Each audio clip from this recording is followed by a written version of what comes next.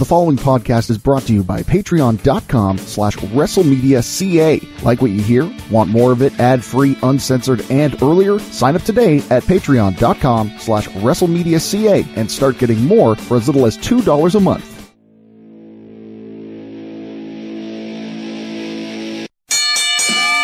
Ladies and gentlemen, it is now time for your main event, where news and opinions on the sport of kings collide. WrestleMedia is proud to present The Wrasslun Show. Welcome to The Wrasslun Show, part of WrestleMedia, where everything is wrestling and wrestling is everything. I'm at Adam Conta. That's at Matthew Sukram. Before we get into our week, I want to tell you about some of the places we are going to be this weekend, particularly Cottage Country Comic-Con. We are going to be there, and we will not be alone. We will have representatives from Northland Wrestling with us, where we will be giving away a family pack of 4 tickets to the Feel the Bang event coming up on May the 25th. We're going to have some big-time players from the promotion there, including General Manager Adam Andrews, as well as owner and owner wrestler Dan Pagozzo, a.k.a. Dan Jarrus, who has the fight of his life coming up at Feel the Bang against Tomer Shalom. It's an I Quit match, and the ownership of the company is on the line. Come on out, talk to Dan about that match, what he plans on doing to Tomer, and get yourself a chance to win those 4-pack of tickets. Trust me, this is not a match you are going to want to miss. Also, there's a guy going to be there. You may have heard of him. WWE Hall of Famer Greg the Hammer Valentine. I'm going to go get my picture taken with him and then hopefully get him to come on the show, because I would love to have Greg on the show. Of course, coming up after that, June 15th, you know it, you love it. We've been talking about it nonstop. Chinlock Wrestling and House of Hardcore presents Chinlock 5 at the Leon Center, June 15th in Kingston, Ontario. Of course, that's all part of the Legends Convention happening earlier in the day as well. Mark Henry, Bret the Hitman Hart, the Brainbusters, 4 Horsemen, Tully Blanchard and Arn Anderson, Billy Gunn, Swoggle, Jimmy Corderas, Tommy Dreamer, and a whole lot more. Some of the talent in the evening, Willie Mack is scheduled to be there. Of course, the Chinlock Rumble will be making its return. Madison Rain has been announced. She's going to be on this week's episode of Women Crush Wrestling, so make sure you're tuned in for that one. And then on June 29th, we're going to go to Renfrew, Ontario for Queen Street Entertainment and their live pro wrestling event featuring Cecil Nix, Addie Starr, and a whole lot more. If you need all that information, head over to WrestleMedia.ca and click the On the Road button so you can see where we are going to be live in your neck of the woods. And while you're there, sign up for our newsletter. It's free, it's weekly, it lets you know what's happening in the world of WrestleMedia and get you access to some exclusive contents just for our newsletter people and some exclusive contests just for our newsletter people. So do yourself a favor and sign up for that now. And follow us, Twitter, Facebook. Our Facebook is blowing up right now. So be a part of the crowd. Be a sheep. Go and cave into peer pressure and join us on Facebook. Like us on Twitter. Follow us on Instagram. Do all the social media stuff that Matt just had training for. And then, be a part of the WrestleMedia revolution. And finally, if you really want to support us in a big-time way, head over to patreon.com/WrestleMedia.ca. Right now, if you're listening to this for free on WrestleMedia.ca, you're listening to the free version. But we have versions on our Patreon that'll get you more content and exclusive content. And all for just a few ducats in the bucket each and every single month. It's how we pay the bills, in my case, quite literally. So please support us over at patreon.com/WrestleMedia.ca. All right, all the shillings out of the way, Matt. How has your time away from the WrestleMedia studios here at Casa de Conta been for you? What have you been up to, man? Working. Yeah. Oh, you got one of those job things? You got one of those job gimmicks? I do. My gimmick is that I work. Oh, okay. I had a little bit of a gimmick change last month, so I've got a new gimmick now, which is Adam the Unemployed. It's not as it's not as great a gimmick as I used to have, but it doesn't pay as well. It's not a main event gimmick. It's a lower mid-card gimmick.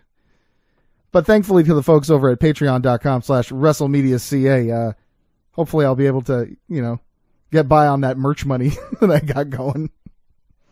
Just got to autograph it. Yeah, really. That's all I got to do. Put my John Hancock on it. That's it. I mean, some of the guys that we've been interacting with are charging me money for their autographs. Exactly. So why can't I do the same for them? That's what I'm saying. Exactly. Yeah, that's right, Ken Shamrock. You're going to pay me $20.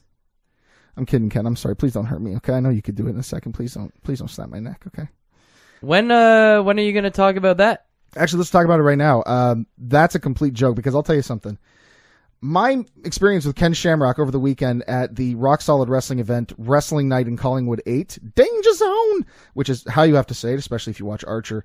What an incredible night. The wrestling fans there are perfect. And when I say perfect, I mean that they cheered in all the right places. They booed in all the right places.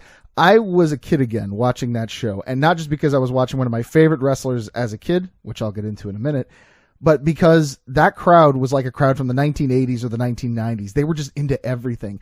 And I got no problem with, crowds who are hip to the industry and want to do a bit more and whatnot. I mean, God bless all wrestling fans. Even the ones that I really don't like a lot, God bless them, because it means they're feeding the industry that I love and will hopefully make a living off talking about one day.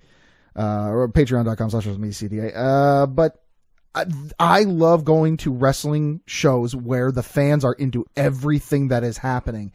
And these fans ate everything up with a spoon. And I'm not saying that because, it wasn't that great and they were just eating it up anyway. They were just really forgiving fans.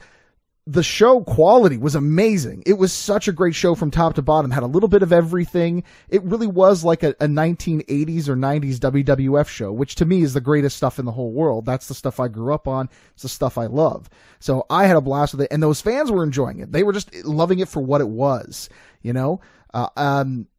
Now, one of the other interesting aspects of it was that I was working as ring announcer that night. There was actually two of us, me and another guy named Tom.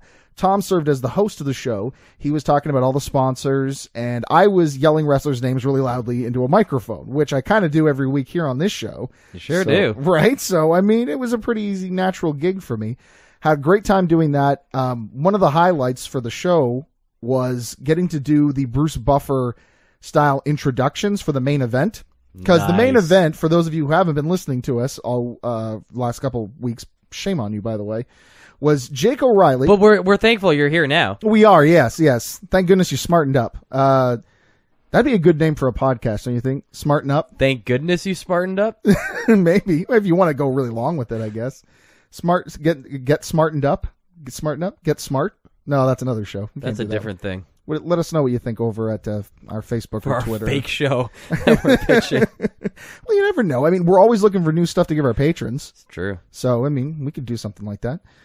If you get the support over at patreon.com/WrestleMedia.ca.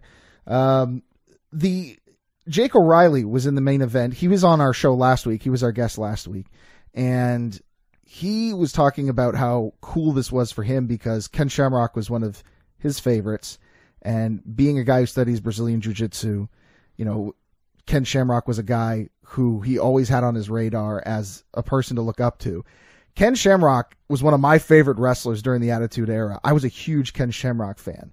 Those, our listeners who are actually patrons, will probably remember me talking about my love for Ken Shamrock on one of our Patreon exclusive shows. I was there. Because back in 1997, when I went to this independent show, one of my thoughts as a kid was like, oh, God, I hope they have Ken Shamrock t-shirts because I want a Ken Shamrock t-shirt. Of course, this was an indie show, so he wasn't there. But now he's on indie shows now because he's a legend, and he can make a good payday and give some good advice to the younger generation. Man, this main event was awesome. I got to do the Bruce Buffer style ring introductions because it was a submission match. And of course, Ken Shamrock is there. So they did it UFC style, which was so cool and so much fun. And I got to do the whole Bruce Buffer style where it was how was it like the Ken Shamrock? You know how Bruce Buffer, I'm not doing it good here. If I was to do it the way I wanted to do it, I'd have to break everybody's eardrums with the level of volume. And I don't want to do that. So forget that. Watching Ken Shamrock was awesome, man. Like, Jake and Cody Deaner put on a phenomenal match. Like, anybody right now who is sleeping on Cody Deaner and Jake O'Reilly as talents needs to wake the hell up because those two guys are absolute masters of their craft. They had the crowd eating out of the palm of their hands for every single thing they did. Asher Benjamin there as a manager, he, I think, is one of the best heel managers in the Ontario indie scene right now. He was so great. Shamrock was awesome because he has such presence. That dude is a legend, and you know it the minute you see him and the minute he walks into a room. But what makes him awesome and what elevates him is he does not, either he doesn't know it or he knows it, but chooses not to show it. He is such a cool guy. Ken Shamrock is 100% down to earth, cool dude. Like, easily the coolest legend I've ever met in the business. Like, just super, super nice, super, super just chill. Took time with everybody, every fan, every crew member who wanted to, like, a little piece of his time. Just super nonchalant. Just very much, yeah, man, that's cool. Nice to meet you. How you doing? Just super, totally nice guy. Like, we went out with him at Boston Pizza afterwards. And it was great because there wasn't a lot of people there because it was late. But some fans did come by and they were like, oh my God, dude, you're Ken Shamrock. And he was just like, yeah, how's it going, man? Wasn't big star about anything. Never it didn't make anybody shake his hand, didn't pull a Randy Orton. Just honest to goodness, just one of the nicest WWE legend encounters I've ever had. So if there's any promoters looking to hire on a really cool guy, do your show, seriously consider Ken Shamrock, because the dude was absolutely a dream to work with. And just a sweetheart of a guy, really, really nice guy as well. You should also consider Adam Conton for ring announcer. For any of you independent. You're so sweet. I've seen you do it. You're very good. He was absolutely cool. And it was funny because I was having a conversation with John, who's one of the promoters for the event. And he talked about how this Collingwood show that Rock Solid Wrestling does every single year, it's like their version of WrestleMania. It's their biggest show of the year. And he said it's funny because all the legends who get brought on, because they bring in a big legend every year, it always goes the same way, which is when they start out the night, it's always, well, I don't bump, brother. It's, really? Well, listen, in some of those cases I can understand. Ricky Steamboat was one example that they gave, and that dude has had physically they can't bump. Ted DiBiase was another guy, right? Or like Demolition came in. Now, of course, they had matches and stuff. So Demolition did so, but a lot of times when the legends, and this is just in general, when legends come, they're like, "This is what I don't do. I don't do this. I don't do this," because they're there to make money. And let's be honest, a lot of these guys are older, so they don't want to put their body through a lot, right? And plus, it's the indies. You never know what kind of crowd you're going to get out there. And if you've only got so many bumps, and if you're old and hurting and beat up, you're not doing it in front of 300 people. Exactly. Now, the Collingwood shows always draw huge crowds. And again, going back to what I said at the beginning of my story, this crowd is always hot. Always, always, always hot. And John told me that the fun thing is, inevitably, they all end up bumping or doing way more than they expected to. He told me a funny story about Steamboat. He said, Steamboat started off saying, I'm not going to do any bumps, but, I'll come in there and I'll referee and stuff. It's like, okay, that's cool, man. And then, as the night went on, he saw the people and he was like, okay, maybe we'll come in and you guys come in and I'll chop that guy and then you'll get the DDT. He's like, okay, cool. And then he comes back and says, okay, so maybe you come in, I'll chop that guy, and then I come over and I'll chop that other guy, and then you guys will do the... And he said basically he just kept coming back and every time and just adding something new for him to do. And then I pin him and I become champion. But I love that. Like, that's a cool story because it shows two things. Number one, it's a great compliment to Rock Solid and the team. Absolutely. And his promotion team in Collingwood, because it shows that, when you put on a product that the fans are into, the guys get into it, right? He said Ted DiBiase had once said that he bumps 2 times a year. He only bumps twice a year. That's his limit. And after the show was done, he came up to them and said, I wish I would have used one of my bumps tonight because it was such a good show. Yeah. So we were playfully guessing, like, do you think Shamrock? What do you think his involvement will be? He's like, we don't know. He's like, because he's got that head injury or like he's got a neck injury or something. Like, he's not supposed to be bumping, right? And then there is a point during the match where there's the big chaos and everything's broken down. And Shamrock comes in and he's got a hold of Benjamin. He turns around and Jake just clotheslines the crap out of him. Wow. And Ken took a huge bump and then like held onto the back of his head and sold like Jake had just killed him. It was amazing. That's awesome. And if you've ever seen Jake O'Reilly give a clothesline, you know, like, if the guy sells it properly, you believe it. It was so cool to see Ken do that for Jake and just be like, and again, it goes to show like how good the events are put on, how professional it was, that a guy like Ken Shamrock, who didn't have to do any of that, was like, I'm going to do a little something, give this kid a rub, right? And holy crap, I got to tell you, just as a fan, I was marking out completely because, man, oh man, was it ever awesome to see that. And then to have him how much heat did O'Reilly get on him? Dude, scorching the surface of the sun. It was so hot. And then, of course, when you get the comeback, with Shamrock giving his belly-to-belly suplexes and then putting on the ankle lock, right? And Diener's putting on the ankle lock, too, and they're both there, and the crowd's going nuts. And what a moment. And the whole crowd That's chanting, awesome. DDT, DDT for Jake, or for Cody. It was an awesome night. Like, I just can't say what a great time I had at the event. If you missed out, man, you really, really missed out. So make sure you check out their upcoming event in Hanover, which I believe is June the 9th. I could be wrong on that. It might be June 8th or 9th. We'll probably have some details over at WrestleMedia.ca, so go check that out. They're bringing in Tito Santana. I don't know if he'll bump like Ken did, but, it was, I'll tell you, it was a great experience. And my experience with meeting Ken Shamrock and being with those guys on that night was really awesome. But I will say this, I did learn a few things that night as well, aside from the fact that those shows are awesome and Ken Shamrock is just even better than I could have hoped for. Number one, I need to bring somebody with me when I do these shows because I tried to balance being the ring announcer and also being a huge shill for WrestleMedia. Just did not work. Now, we still had a lot of people that came and checked out our booth and signed up for our newsletter, which you should also do at WrestleMedia.ca. Thank you, by the way, to everybody who did show up and sign up for the newsletter and enter our raffle. I really, really appreciate that you gave us the time of day. I hope that you're listening to us right now. I hope that you got our card and you said, you know what, I'm going to give these guys a little look-see. And maybe you saw our special guest at the title of this and you were like, oh, I was a big fan of that guy growing up. We're going to get to him in just a moment. And then here we are. And so thank you guys for doing that. But I'll tell you, I really wish I had someone like you, Matt, there at the table while I went and did some ring announcer stuff or got stuff signed by Ken Shamrock, because I got a couple of items signed by the world's most dangerous man that you listeners may or may not have an opportunity to win eventually. So maybe keep up to date with us as your own benefit would be a good idea. If I sign up for the newsletter, can I get the Ken Shamrock stuff? Yeah, but you have to fight Ken for it. That's we do allow our employees to win the stuff, but you got to fight Ken Shamrock. I don't know. I mean, I wasn't at the event, but I did see the picture, and that guy, holy cow, man! Like his arms were bigger than the table. He may be just the most in shape guy I've ever met in my life. Wow. That guy's I was gonna say such incredible shape because you met Triple H earlier this year too, or last year, I guess. So who was bigger physically,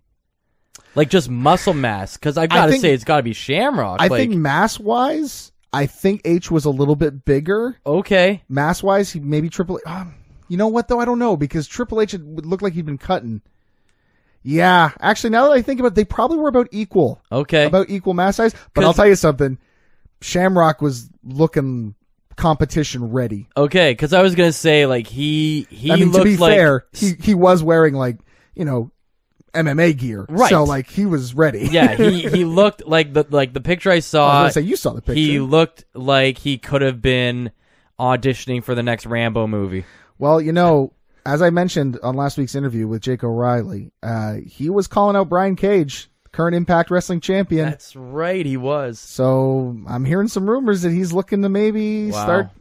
Hey, look, and if he does, I'm bandwagon jumper number one, man. No I'm right kidding. there because, yeah, I would love to see him back in the ring doing, especially with that magic he made over the weekend when I was there, man. It was fantastic. All right, so I think I've talked about that long enough. It was a great experience. Thank you, everyone, for coming out to that. I certainly hope that Rock Solid Wrestling will allow us to come back again and hire me on to yell wrestlers' names really loudly into a microphone because it was a ton of fun. Let's talk about this week's guest. Oh! Hacksaw Jim Duggan's going to be on the show a little bit later. Very excited about that. A lot of people don't know this, but I used to wrestle. I wrestled for about a cup of coffee in the Ontario indie scene, and easily the greatest achievement of my career was I got to wrestle Hacksaw Jim Duggan in my hometown of Napanee, Ontario, in front of, not my parents, because they didn't like wrestling, so they wouldn't come and watch that. But did Avril come? Avril did not come. Aw, come sorry. on. So she won't go to Chinlock. She didn't go watch you wrestle Jim Duggan. No. Is she busy or something? I think she may have a thing or two going on these days, yeah. So, unfortunately, she didn't watch me get pummeled by the winner of the first Royal Rumble. We do talk about the first Royal Rumble. We talk about Gino Hernandez. Now, how much of that you'll get to hear will depend on your level of participation with WrestleMedia. If you're listening to us for free, you're going to get a little bit because, we want to give you a little something. But if you want to hear the full thing, you got to head over to Patreon and sign up there. Did you ask him if he was ever disappointed that he didn't get a WrestleMania main event out of winning the Rumble? I was going to ask him about that, and our conversation just ended up going in other places. I did ask him about 2 WrestleMania moments that he had specifically, though. So, which ones? You'll have to tune in. I just think that would be interesting for a guy that, first ever Royal Rumble winner, and that's it. Well, I mean, right? They didn't have the stipulation. They didn't start handing that out till '93. Exactly. So I mean, technically, there's been a couple of guys that have won it that didn't get to main event. Right. Actually, it's funny you say that because the first year that the championship was on the line in '92, Ric Flair didn't even get to go on last either. He was in the middle of the card with Randy Savage. Hogan went on last. Because Hogan must pose. Of course he did. Hogan must pose, baby. Hey, this is a commercial for patreon.com/WrestleMedia.ca, where you can get early access to episodes of your favorite WrestleMedia shows, get full uncut and uncensored versions of your favorite shows, and more. Don't want to hear this commercial on your podcast anymore?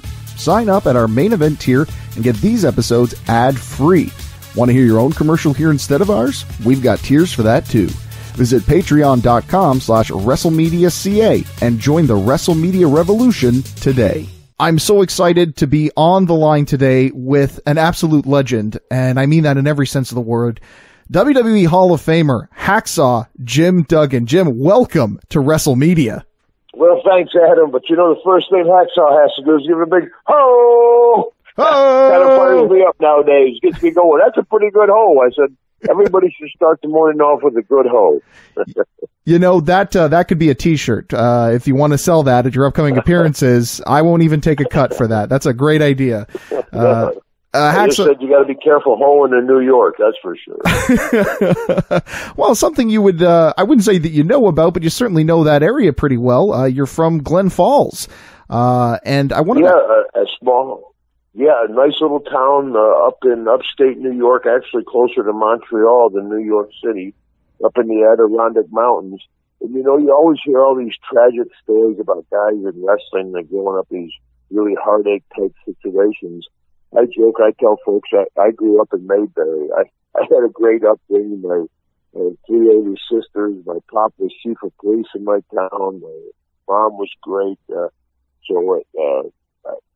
I had a great upbringing. I had a tough upbringing in wrestling.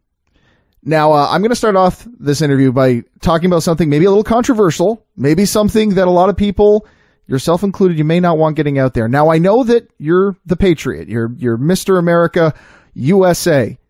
But I got to tell you, I'm starting to feel like you kind of have a special place in your heart for your neighbor to the north, because I feel like you've come to Canada often, and I feel like you've always had a lot of respect for Canada, and you have a very strong contingency of Canadian fans. And I wanted to ask you if maybe part of that has to do with the fact that you grew up so close to us Canucks.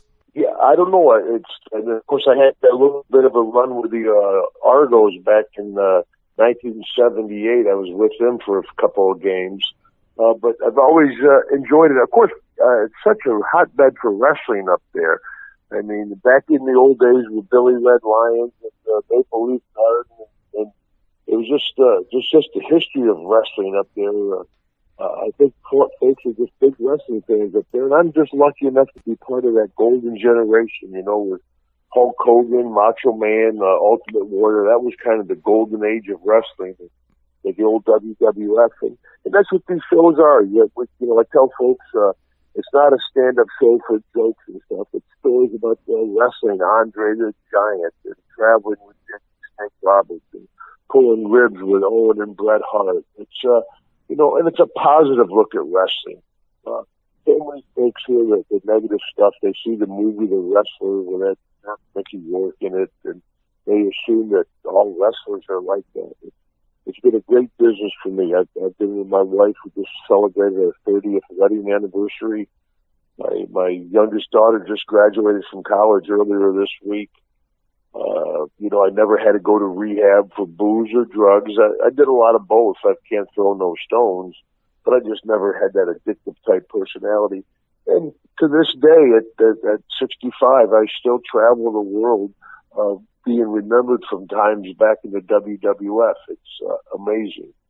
Well, first and foremost, congratulations on both the anniversary and your daughter graduating from college. That's a great accomplishment, and thanks. That's awesome. Secondly, I want to go back to the tour that you were just talking about. You were going to be appearing in a number of different Canadian cities: Brantford, Niagara Falls, Alliston, Oshawa, Brockville, Ottawa, London. Then you're heading out to the East Coast. Got to be careful out there. You better make sure you pack your 2x4 out that way. Newfoundland, Labrador. Then you're coming over to the west: Winnipeg, Lethbridge, Edmonton, and Calgary. We're going to have all those dates listed up on our website as well, all throughout the entire month of May. I don't mean any disrespect when I say this, but I mean, you are not as young as you used to be. And I mean, you used to go very hard back in the day when you were wrestling, but doing these month-long shows, I mean, does it take a lot out of you, or are you just happy to not be having to bump every night? No, actually, it's like a working vacation. I'm bringing my wife with me. She's never been to Newfoundland before. We're out western Canada with Calgary, and we're going to stay with Brett a couple of days and get to see him. So it's actually like a working vacation. And it just a couple of weeks ago, not last weekend, the weekend before, we were over in Liverpool, England. I brought her with me over there. We did a WrestleCon. Undertaker was there, Flair, Brett. It's like old Homewood for us guys when they had these wrestling conventions, but it's rare for Undertaker to be on one. So the convention was off the hook. But like I said, it was great. And now we're going to go up to Canada, and we're putting together a tour to Germany in October. Wow! So it's amazing the appeal of professional wrestling around the world. I joke, I do a lot of charity events with the NFL guys. I'm always like, world champions? Where in the world do you fellas go? Wrestling, in my 40 years, I've wrestled every state in the Union, every province in Canada, including the Northwest Territory, up in Toyota, up above the Arctic Circle, in 30 different countries. It's hard to even think of 30 countries, but it's crazy the appeal of professional wrestling around the world. And one of the, if it's not the hotbed in the world, is Canada. I mean, I know the WWE goes up there. So many of the current WWE talent came out of Canada. The independent circuit up there is great. And those are the kids that are going against all odds to try to make it. When I first saw Kevin Owens, I said, there's no way this kid's going to make it. I don't think he got it. But there's a guy that had the drive, the desire, the work ethic, and he proved me wrong, and he made it. I tell kids, you've got a better chance of playing in the NHL than you do make it in the WWE, just the numbers game, That's just a small clip of what we've got in store for you over at patreon.com/WrestleMedia.ca. If you want to hear the full interview, that's the place to do it for just a few ducats in the bucket each and every single month. All right, Matt. So I think we've all wrapped up everything we want to talk about this week. Anything else you want to bring up before we send her home? Money in the Bank looks like it's going to be a pay-per-view that could really dictate a lot of interesting concepts going forward, but it could also be one of those pay-per-views where they just play everything safe and you go, I'm glad I watched that for 4 hours.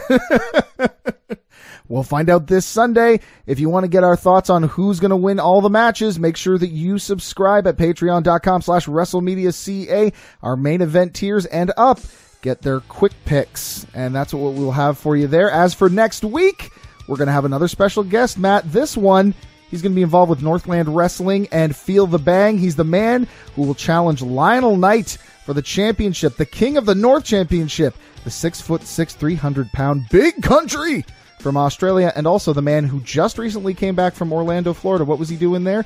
Oh, no big deal. Just getting a tryout with the WWE. Talking about Cadman Turner. It's going to be on the show, and I can't wait for you guys to to hear his story. It's absolutely incredible. But that's next week. Until this week, I want to say thanks very much, guys. Thanks for listening. Don't forget to share this podcast with friends, enemies, and anyone else who likes to hear a little bit of wrestling news and opinions. Please make sure you support us by liking, sharing, and giving us a rating. If you got 5 stars that you can spare over on iTunes or anywhere else that you listen to fine podcasts, please do so. Don't forget to like and follow us on our social media platforms, Facebook, Twitter, and Instagram. Sign up for our newsletter at WrestleMedia.ca, where you can check out everything WrestleMedia related, podcasts, blogs, videos, and the like. Don't forget to check us out on the road. And, of course, support us at patreon.com/WrestleMedia.ca. Until next week, I'm at Adam Conta. That's at Matthew Sukram. And you know what to do. Listen, share, subscribe, repeat. This has been a presentation of WrestleMedia, where everything is wrestling and wrestling is everything. Here's what you're missing out on right now over at patreon.com/WrestleMedia.ca. Yeah, as my career went on, my character got a little sillier and sillier. You know, I was the king of wrestling. I joked, I said I had the cape, the crown, the flag, the board, the thumb, the tongue, the hoe, and the crossed eyes. You know, and they're like, can you be a little more serious in the ring? But, I worked with Harley. I beat Harley for the cape and crown and won a Slammy for best hit of the year with Harley. That's right. And there's a lot of guys, like now with Bray Wyatt, a lot of folks are like upset with his new character. But there's a guy that's embracing his new character. Oh, yeah. One Man Gang wasn't real happy with Akeem, but he embraced it. Terry Taylor wasn't happy with Red Rooster, and he just did it half-heartedly, and it didn't work. So a true pro like Bray Wyatt, they give you an opportunity, you take the ball and run with it. Make the best out of it. Want more? Sign up now at patreon.com/WrestleMedia.ca.